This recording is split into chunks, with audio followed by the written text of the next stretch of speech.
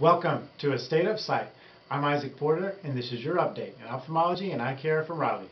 Today, I would like to explain the three different types of laser vision correction and the differences between them. We have Lasik, Smile, and PRK.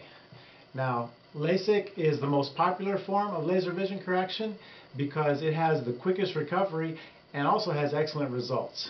With it, a thin flap is created in the cornea with one laser, and then that flap is raised up, and then the cornea is treated with a second laser to change the shape of the cornea.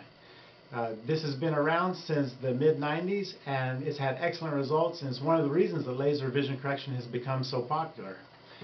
Next, with Smile, we were very happy that just last year the FDA approved this new laser vision correction procedure, and it is less invasive than LASIK since it doesn't create a flap in the cornea. It just makes a small incision, like a little bit of a keyhole, where a small amount of tissue can be removed from the cornea to change the shape.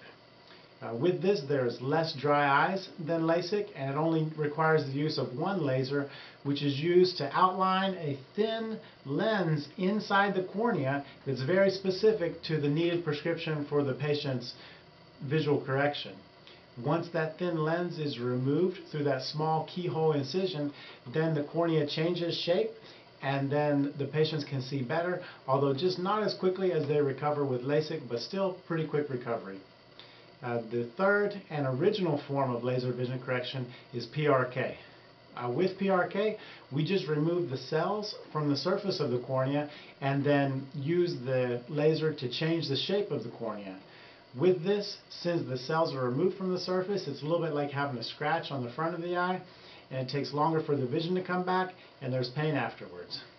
In the end, the results are the same with PRK once the patients get a chance to heal, but it takes longer for the healing process for them to recover their vision. So, if you have any questions about these three different types of laser vision correction, or if you wonder which one may be the best for you, please post. We'll be happy to answer them, and hopefully we'll see you again soon next time on A State of Sight.